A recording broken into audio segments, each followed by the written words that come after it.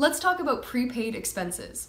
As accountants, we recognize expenses when we use up the value of something, which may differ from when we pay for it in cash. We call this accrual basis accounting instead of cash basis accounting. To refresh your memory on accrued and deferred expenses, we recommend you check out our video on this topic before continuing. Oh good, you're back. So because our expenses don't always match the flow of cash, we can have 3 different scenarios. Number 1, we can record an expense before we pay for it in cash. For example, we hire a lawyer to give us some legal advice, and after the meeting he sends us a $500 bill in the mail. These are known as accrued expenses. Number 2, we could pay cash and record our expense on the same date. That is, there's no mismatch between when we record the expense and when cash is transferred. And lastly, we may pay in cash before we record our expense. These are known as deferred expenses, and prepaid expenses fall into this category. That's the topic that we're going to be unpacking today.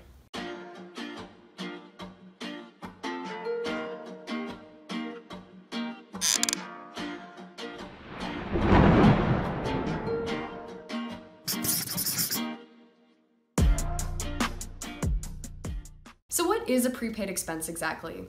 Well, prepaid expenses are a type of asset that arises when a company spends money in advance for a good or service it'll receive in the future. Let's take rent for example.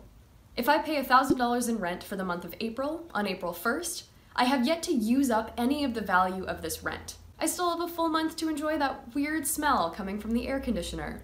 The most confusing thing about prepaid expenses is that they're not really expenses at all. They're assets. When a company pays for something in cash before it uses up its value, it's really exchanging cash for the promise of receiving some kind of value in the future.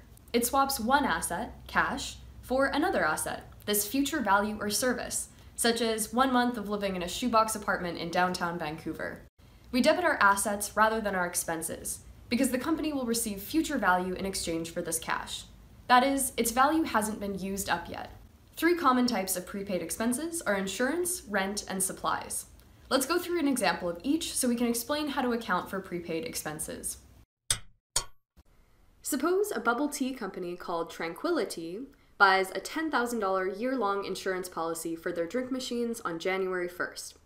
First, let's ask ourselves, what is the value that the company receives from this transaction? The company is paying for protection from risk. It's not paying $10,000 in exchange for an insurance payout, since the drink machines may or may not actually break down. Instead, they're paying for the assurance that they won't have to deal with any sudden and unexpected expenses. Second, has the company used up the value of this service? Not yet. The value of this risk protection is spread evenly over the entire year of insurance coverage, even though we're paying for all $10,000 on January 1st. So we haven't used up any of this value on the day we buy the insurance policy. Thus, this future value of 1 year of risk protection is an asset that we'll record as prepaid insurance expense. On January 1st, Tranquility will debit prepaid insurance expense for $10,000 and credit cash for $10,000. As the company uses up the value of prepaid expense, their BOBA accountants will move it from their assets to their expenses. If the company's year end is on December 31st, they'll have used up the entire value of the 1-year insurance policy by the company's year end. So on December 31st, Tranquility will make an adjusting entry to remove the $10,000 prepaid expense from their assets and record a $10,000 debit to insurance expense, since they used up the $10,000 worth of insurance during the period. Notice that in this example, we made an adjusting entry to record insurance expense on December 31st. But in reality, Tranquility uses up a little bit of the value of this insurance policy every day of the policy. In fact, every minute. So wouldn't it be more accurate to record daily journal entries adjusting for this expense? Maybe, but that would be far more effort than it's worth. Instead, we make these adjusting entries at the end of the company's fiscal period before we release our financial statements to stakeholders, monthly, quarterly, and annually, so that we match the expense to the proper period. Let's look at a similar example with rent. Tranquility doesn't record rent expense for their shop when they hand over the cash to their landlord at the start of the month. Instead, they'll recognize rent expense evenly over the period where they use the rental space. Suppose Tranquility pays $24,000 for a year's worth of rent on September 1st. The value the company receives is the ability to use the rental space over the next 12 months. The company hasn't used up any of this value yet, so it'll debit its prepaid rent expense and credit cash for $24,000. They debit prepaid rent expense because this rental space is an asset to the company, which they've paid to enjoy for the next 12 months. Recall that Tranquility's year-end is on December 31st. Before they release their annual financial statements at the end of the year, the Bob accountants must make an adjusting entry to record the amount of prepaid rent the company has used up to this point. They originally paid for 12 months of rent and used up 4 months of rent from September 1st to December 31st. Thus, Tranquility has used up 4/12, or a third, of the entire prepaid rent expense asset. So they should remove 1/3 of the value of our prepaid rent expense asset and transfer it to rent expense. They'll debit rent expense for $8,000, or $24,000 times 1/3, and credit their prepaid rent expense asset for $8,000. The company still has 8 months' worth of prepaid rent left in its assets, or $16,000, since this value has not yet been used up. The trick with adjusting for prepaid expenses that have been partially used up is to figure out what percentage of the total value has been used. That is, how far into an insurance policy or rent agreement we are divided by its total length, and then multiply this percentage by the original cost of the prepaid expense. You may encounter practice questions that try and trick you by not giving you the original cost or the total length, so take the time to understand each question, and don't just plug in numbers like I do in my tax forms. Oof. Let's look at one last example involving supplies, which are another form of prepaid expense.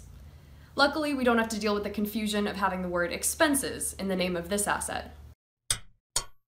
Suppose Tranquility buys $4,000 worth of supplies for their head office, like pens, paper, and, of course, jelly beans.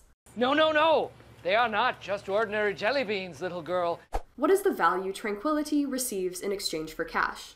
It gets materials that its employees will use to accomplish their tasks around the office.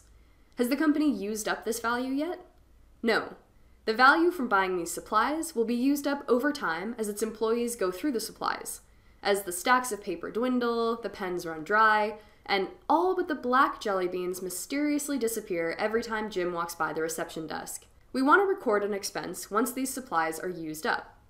They could choose to be super precise. Every time someone takes a pencil or another sheet of paper, we record it in the accounting system, crediting supplies and debiting supplies expense for the value of a pen or a jelly bean. But that seems both irritating and pointless. Instead, at the end of the period, they'll simply expense the supplies that have been used up.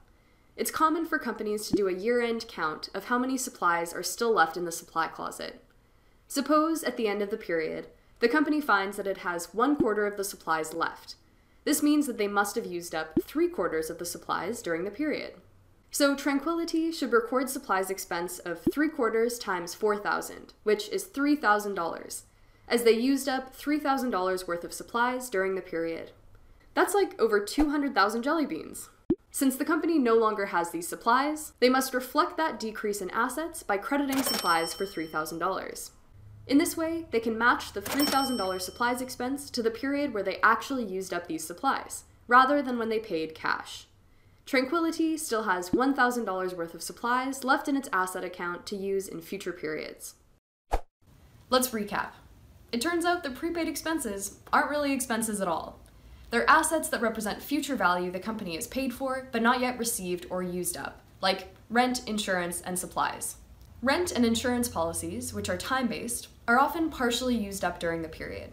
We need to keep track of what percentage of these prepaid expenses have been used up so that we can transfer this amount from our prepaid expense assets to our expenses to record the value that was used up during the period. If you like this video, please show your support by leaving us a like, comment, and subscribing to our channel so that we know to continue making videos unpacking these business concepts. Thanks for watching!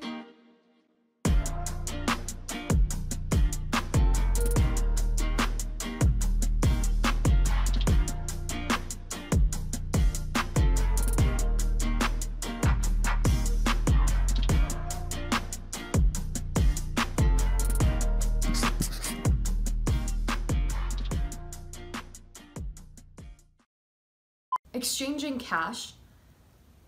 Okay.